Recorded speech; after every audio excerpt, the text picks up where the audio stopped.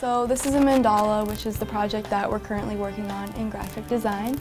And I did all of this using this brush tool, and it basically like copies whatever you draw onto each like space.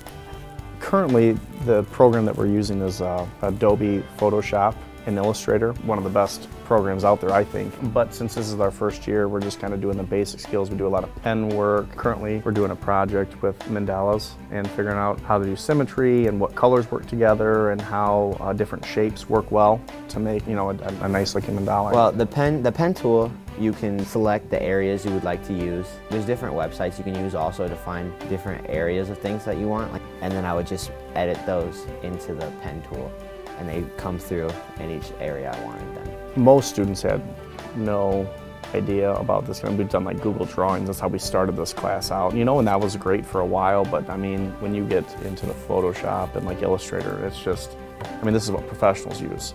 So I guess when they leave this class, just have a basic understanding of how these programs work, the capabilities of how easy it is to change things or make things with a graphic design class. Most of them just have like regular art class backgrounds, but in this case, this opens up, you know, a whole new world of opportunities that they can delve into and explore. I've always like drawn my whole life, and like, you know, like physically drawn, never like anything on the computer using technology.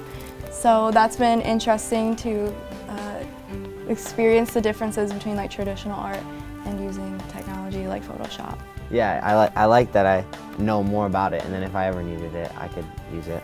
I just like how I can be myself, and it's easier on the computer than drawing on paper, because I'm not a skilled drawer, but I feel like I can work the programs pretty well. It just feels very different than just like drawing with a pencil. As an artist, I've always wanted to know how to work programs like Photoshop and Illustrator, because those are the big digital art tools. So I'm glad that I have more experience and knowledge with these tools. Technology.